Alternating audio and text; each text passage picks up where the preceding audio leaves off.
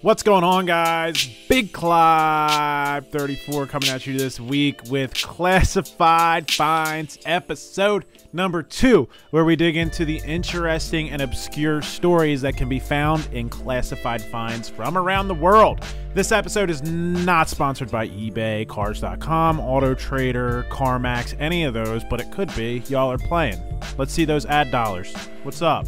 DM me, guys. All jokes aside, last week we talked about time capsule cars. This time, I'm kind of a little bit curious about what it would cost to buy a movie car. Let's say I wanted to buy Dom's Charger from the Fast and the Furious, or maybe even Eleanor, even though Eleanor's controversial as hell now and people are getting sued over it, and it's another video that I'm going to put in the description, actually. So we have a couple of options when we're looking at movie cars. We have 3 different options. I'm sure the movie buffs will probably hit the comments and correct me here. So we have our hero cars, which are the good looking ones.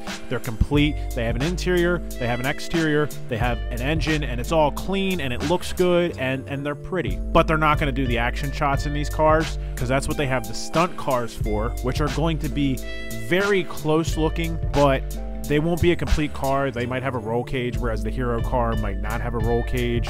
They might have racing seats and harnesses so they can sling this thing around.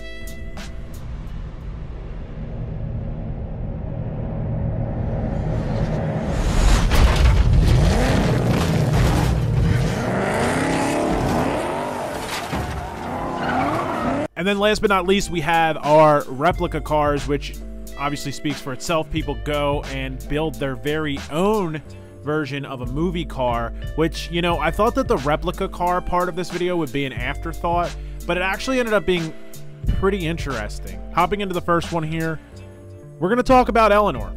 So Eleanor is the most controversial car on this list. In one of my recent videos, we actually discussed how one YouTube channel had their Eleanor recreation repossessed by the copyright holder. Whole controversial situation.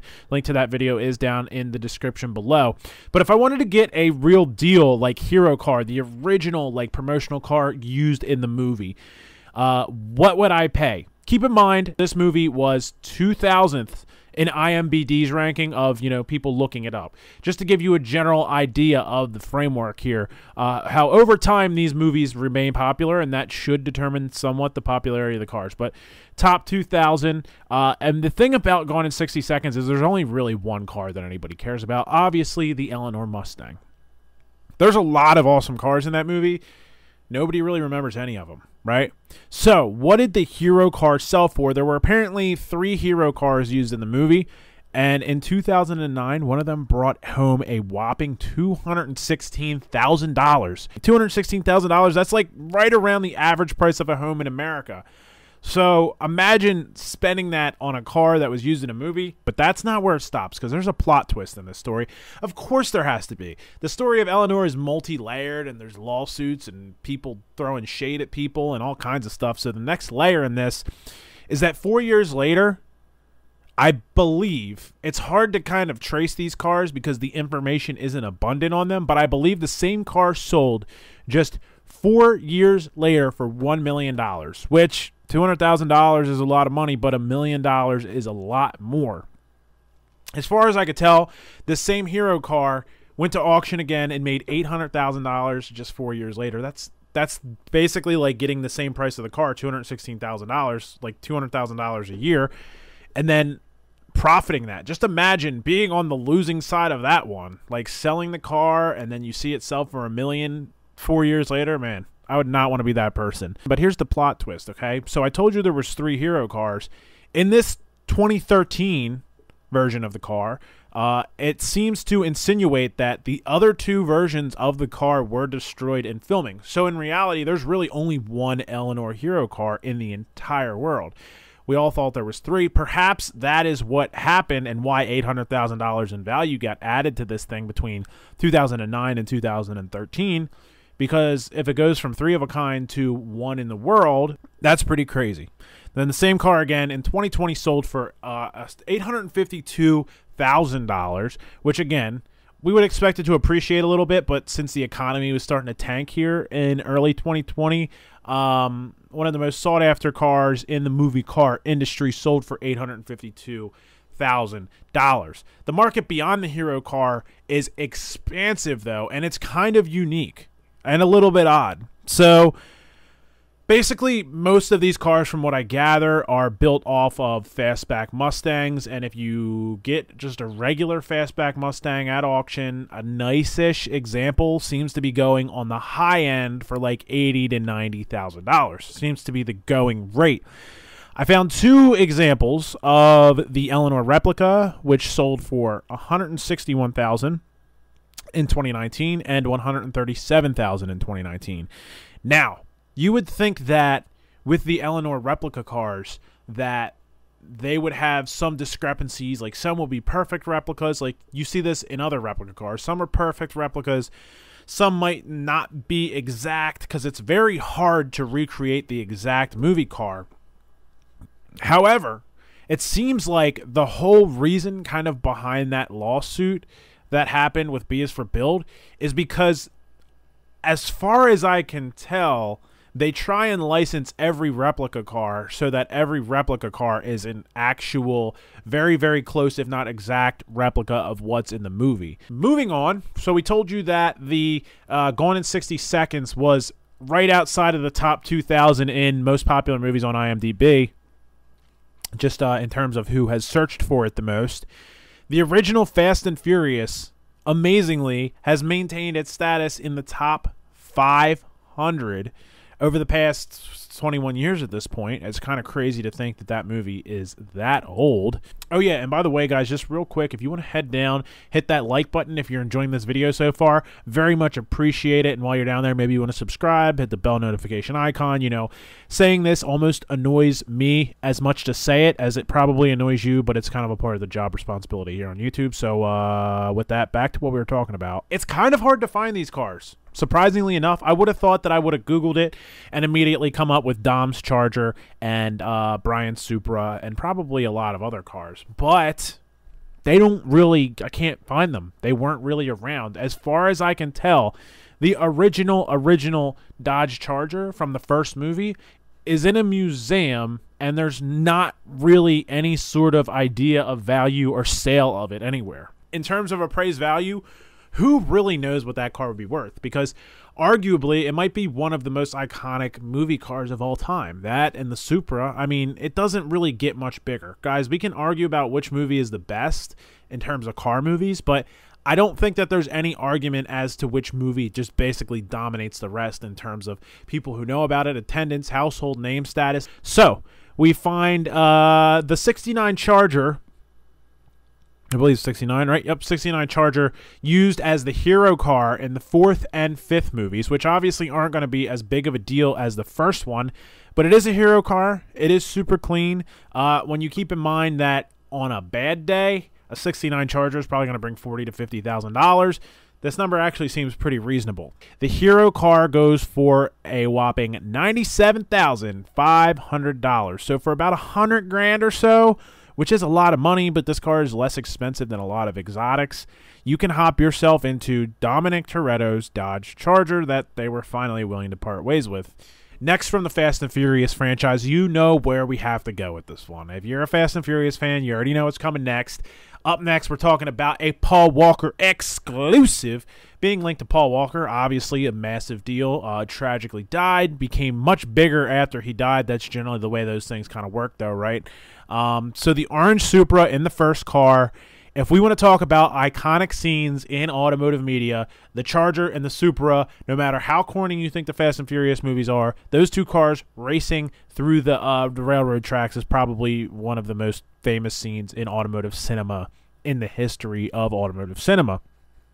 So this is the car that was used in the final race, the actual car. Like, imagine that. Like, as a car fan, as a Fast and Furious fan, being able to use the actual machine in that scene. It went up for auction and did sell at Mecum back in 2015. And keep in mind, it's a stunt car, so take that for what you will. It is a very good-looking car, so the lines are kind of blurred here between hero car and stunt car. But as you can see from the pictures here, we don't really have an interior, and it's used for beating around a little bit. So the outside looks on point, but the inside not as much. So this car sold in 2015 for $185,000, which is a crazy amount of money for a stunt car. But when you consider the amount of history that this car has attached to it, and you know, it's just this is like the definition of pop culture. Like, this is what pop culture is for a car guy. Imagine being able to walk into the garage and see that thing just sitting there, because I wouldn't drive it. It's probably one of the cars that you couldn't put on the road. You might be able to. Don't quote me on that. A lot of these, again, details are fuzzy, so we're going to leave that one where it is. $185K. Moving on next to one of those realistic cars that some people could probably figure out a way to afford if you really, really wanted to add a movie car to your garage. It's not for sale. It's sold. These are sold classified ads, or sold auction ads, if you will, because most of these high-profile cars go to Barrett-Jackson. But this does appear to be the Hero Jetta. Because the movie was low budget, these secondary cars, normally they'll have a couple of them just in case, or they'll build a couple of them and they'll take some more chances. But the Fast and the Furious, nobody expected it to be big. Like, it was a low budget movie. They had to really stretch money out, and having all these cars was an expense. A lot of the cars were people's actual cars. They had like casting calls for people to be background, to be extras, and their cars to be extras. So it was really making the most of a budget. So at the time, this might be the only Jetta. It's just cool, man. For those who are trying to ball out on a budget and grab themselves a movie car, this particular car sold at Barrett-Jackson this particular car sold at Barrett-Jackson Scottsdale 2016 for $46,200, which is pretty much the price of, you know, a lot of average middle of the road cars these days. Granted, a 95 Jetta's probably worth about $2,000 if it's not linked to the Fast and the Furious. It's just a really cool this It looks very clean. You know, it's complete. There's not really pictures of the interior, which is weird. I really don't want to deep dive into this one because this is just like a peripheral car, but there's a really interesting caveat to it. So we're talking the Yenko Camaro from Too Fast, Too Furious. Again, a car driven by Paul Walker in Too Fast, Too Furious. I believe it is the hero car. Again, not a lot of details on how exactly it was used in the movie, but because it looks so good, I would believe that this is the hero car. It did sell at Barrett-Jackson, Las Vegas, but the strange thing about this is, as far as I could tell, it was sold 2 days before Paul Walker passed away, or at least Barrett-Jackson that weekend ended 2 days before Paul Walker passed away. So imagine, by the way, sold for $37,400. So just imagine being the person on either side of this transaction to buy or sell a car, and then you go on to learn 2 days later that Paul Walker passed away. It had to be a crazy feeling just to be a part of that moment, for one. And I know that you're not thinking about money when somebody died, but in a situation like this, granted, I don't think that this particular car would skyrocket in value because Paul Walker touched it. Like, it wasn't like a major component. That's actually a really good idea, or a really good deal, I feel like, for a Yenko Camaro in the first place. 69 Yenko, 37.4. That seems like a really good deal, even if it wasn't linked to Fast and Furious or Paul Walker. But imagine buying that car, knowing Paul Walker drove it, and then 2 days later he's gone. Or selling that car. Talk about the opportunity to have seller's regret. The next car linked very much more to Paul Walker. We're talking Too Fast, Too Furious Evo. These are the cars that made a lot of us, including myself, racers for a short period of time, where I thought, you know, big fart cannon exhausts and decals and big wings and neon underglow were cool as hell when these movies came out. Looking back, it's just like, it's a very nostalgic and valued part of my past that I'm glad is a part of my past. I still like neon underglow, though. Fight me. Anyways, this car went to auction again at Barrett-Jackson, also likely a hero. Cool part about this, 900 miles. So I feel like this was basically a new car that had been driven probably exclusively pretty much by Paul Walker and the stunt team, and ended up going to auction. Barrett-Jackson Scottsdale 2014. Very cool. Just so much nostalgia in this one. ended up bringing a grand total of $46,200. So if you guys aren't getting the picture here, there are some cool movie cars that are, $40,000 is nothing to scoff at. Like, it's still a good chunk of money.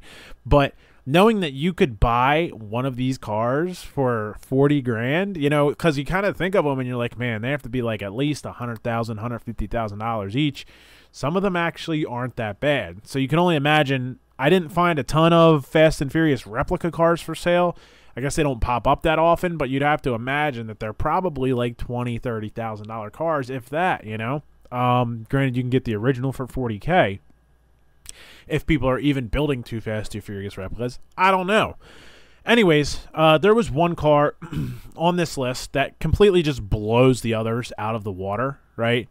Almost to the point where it's like, I don't even know where to place it. But before we get to that, let's talk about the two quick bonus cars that I thought were too cool to ignore, but they don't really justify a long, drawn-out description. First, the 1967 Pontiac GTO from the Triple X movie, which was super corny, but again, a movie that I really liked. It kind of like falls right in line with the Fast and Furious level of corniness, but it's the kind of corniness that attracts you. Maybe it's more quirkiness than corniness. 67 GTO for sale, or sold, for $28,600, which Palm Beach 2011, even at the time, seemed like a very, very good deal for a 67 GTO. Those cars are pretty damn expensive. Anyways, I did dig into it, and it seemed a little bit too good to be true, and it did end up being a little bit too good to be true. The car did have a scrap title, so basically it's a rolling paperweight. It's a piece of artwork more than a car. It's impossible, at least legally, to turn a scrap car into something that can be driven on the street. And I'm not encouraging you to do anything illegal, but if somebody were to have a 67 GTO that was totaled, that didn't get reported totaled, and they just so happened to pull the VIN tag off of that car and put it on this car, you could put this car in the street. Again, not suggesting you do something like that. Saying people do it all the time, though, because this car does have a functioning small block Pontiac, automatic transmission, power brakes, power steering, all kinds of stuff on it. It's a running, driving car. Anyways, very cool car. Very much a piece of, again, if you're a fan of that stuff, very much a piece of history. Having a 67 GTO would be cool. Kind of sucks that it's a scrap title, but I can see why. Looking at this car and how they modified it, definitely a case of them not wanting to get sued. One more before we get to this like super outrageous car that's way beyond all the others on price. We have a replica Shelby Cobra that again is a paperweight, but essentially the car was used in an Iron Man movie. Kill power.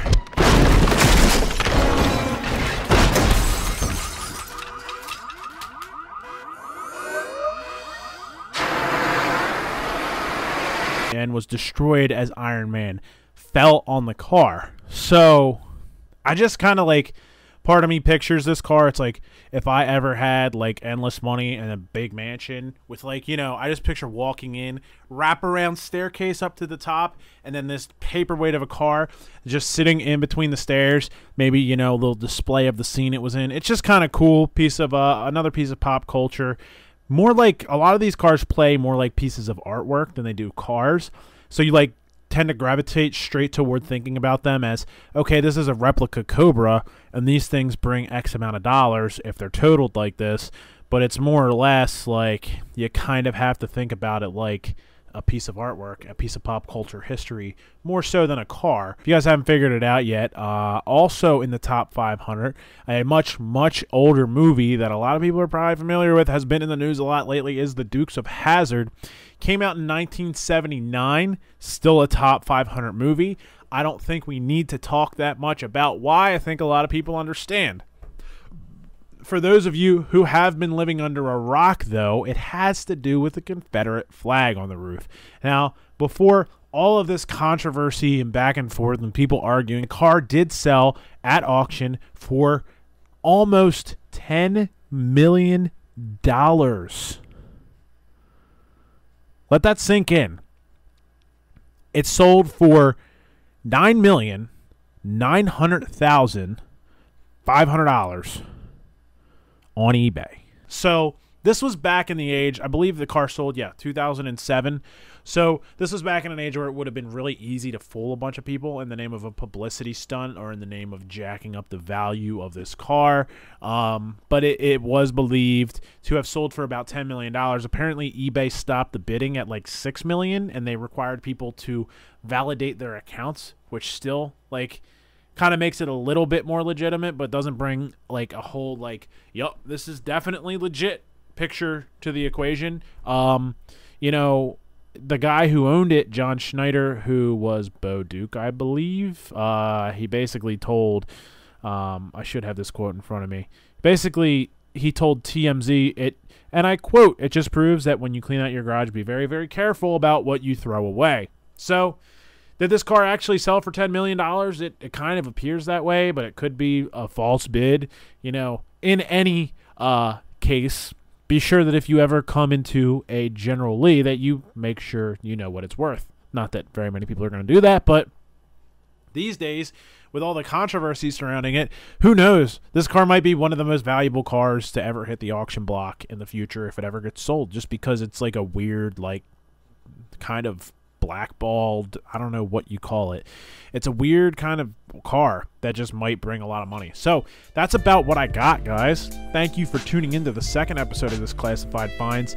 Did you see anything on here that you would want to buy yourself? Which one of these listings stuck the most with you? Which piece of this information surprised you? What do you guys think of the Classified Finds videos? Thank you for joining in. I appreciate you liking this video, commenting below, and subscribing, hitting the bell notification icon.